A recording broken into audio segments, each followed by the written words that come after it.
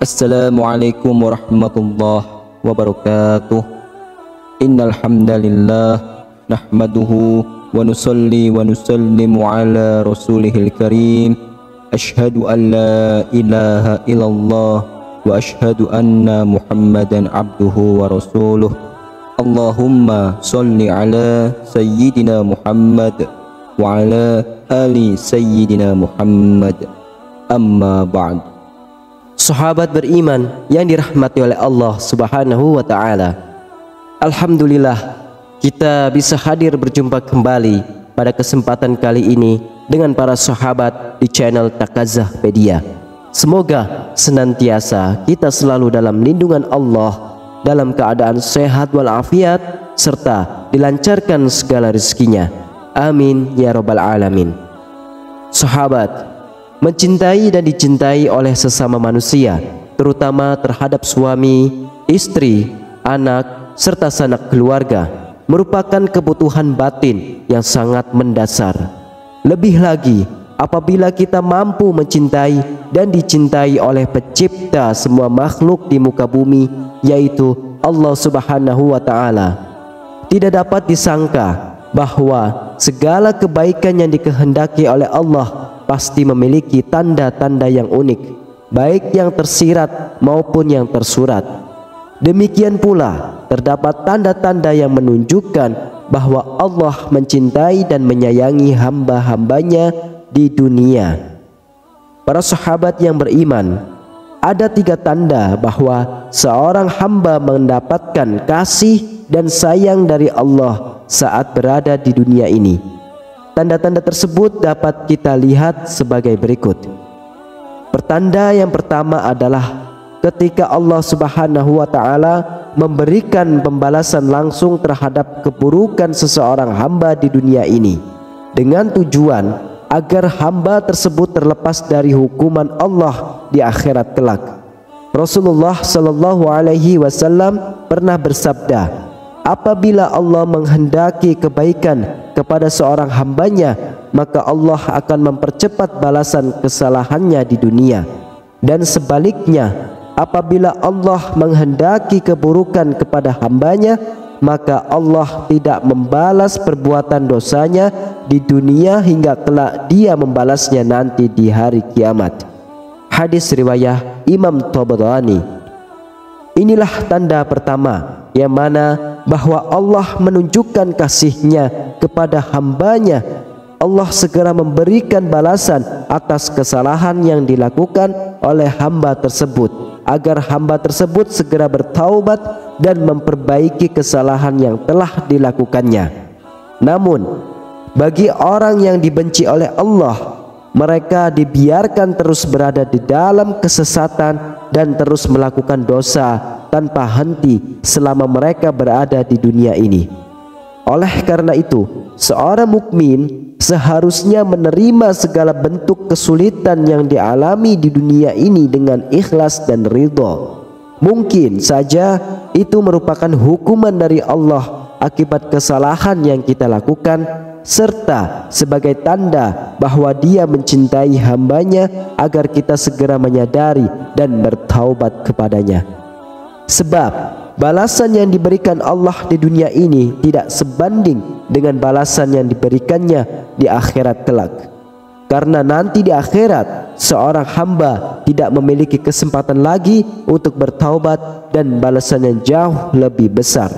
Telah disebutkan di dalam Al-Quran pada surah Al-A'raf ayat 168, Allah SWT berfirman, yang artinya, dan kami bagi-bagi mereka di dunia ini menjadi beberapa golongan.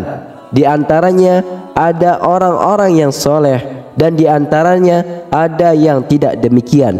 Dan kami coba mereka dengan nikmat yang baik-baik dan bencana yang buruk-buruk, agar mereka kembali kepada kebenaran. Makna dari firman-Nya tersebut jelas menunjukkan bahwa ujian dan cobaan adalah ketetapan Allah yang pasti mengandung rahmat dan hikmah bagi hambanya. Allah memiliki berbagai cara yang berbeda untuk mengembalikan hambanya ke jalan yang lurus, yaitu jalan yang kembali kepadanya. Tanda yang kedua adalah ketika Allah SWT membuka hati seseorang hamba dan mengisinya dengan keyakinan yang kuat dan kokoh. Rasulullah SAW pernah bersabda, apabila Allah SWT menghendaki kebaikan pada diri seseorang, niscaya Allah akan bukakan kunci hatinya dan mengisinya dengan keyakinan dan kepercayaan yang kokoh. Allah jadikan hatinya waspada akan lika-liku kehidupan yang ia jalani. Allah SWT jadikan hatinya sehat sejahtera dan lidahnya berkata benar dan perilakunya lurus, serta Allah SWT jadikan telinganya mendengar dan matanya melihat. Hadis riwayat Abu Asy'ah dari Abu Zar. Dalam hadis Nabi SAW di atas, jelaslah bahwa seseorang hatinya dibuka oleh Allah SWT akan memiliki tingkah laku yang baik, baik dalam ucapan maupun perbuatan. Hamba tersebut akan berhati-hati dalam menjalani hidupnya agar tidak tergelincir ke dalam jurang dosa dan berusaha sebisa mungkin untuk menghindari perilaku-perilaku yang tercela. Selanjutnya, tanda yang ketiga adalah ketika Allah SWT memberikan pemahaman terhadap agama Islam sehingga seseorang dapat menghayati dan mengamalkannya sebagai cara hidup yang sempurna. Rasulullah SAW pernah bersabda, barang siapa yang Allah kehendaki kebaikan atas dirinya, maka pastilah Allah anugerahkan pemahaman akan agama. Hadis riwayat Imam Bukhari. Apabila Allah SWT menghendaki kebaikan bagi seseorang hambanya, maka Allah akan memberikan pengetahuan yang memadai untuk memahami ajaran agama Islam, sehingga hamba tersebut mampu merasakannya dan mengamalkannya dalam kehidupannya. Seorang mukmin yang diberikan pemahaman tersebut tidak akan menjual keyakinannya hanya demi kesenangan dunia yang bersifat sementara. Hamba tersebut tidak akan tergoda dan terikat pada dunia hingga melupakan kehidupan akhiratnya.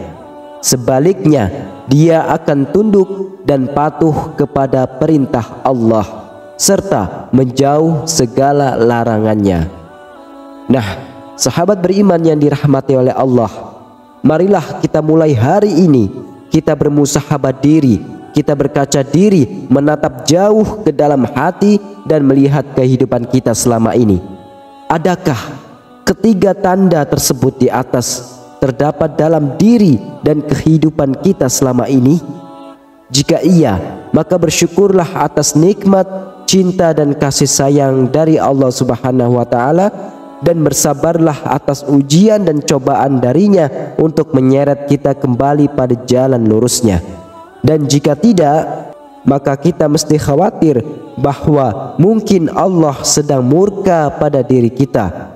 Maka segeralah kita bertaubat, memohon ampun kepada Allah serta meminta petunjuk dan kasih sayangnya. Yakinlah bahwa Allah selalu menerima taubat hambanya yang mau kembali kepadanya. Wallahu a'lam bishawab. Demikianlah sahabat yang hanya bisa saya bagikan dan sampaikan. Semoga bermanfaat untuk kita semua. Amin, amin ya rabbal alamin. Wassalamualaikum warahmatullahi wabarakatuh.